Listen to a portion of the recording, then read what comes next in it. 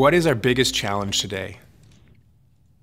Our biggest challenge is not healthcare, education, even climate change. Our biggest challenge right now is within ourselves. It is the inability for us to be able to truly identify, trust, and have the courage to use our full capacity, and that is our intuition.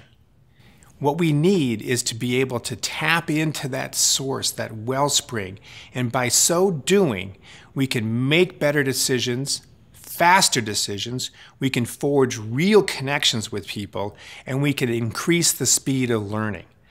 So our biggest challenge are not all these external things. Our biggest challenge is within ourselves, and we need to get back home to where our intuition and our full self can shine.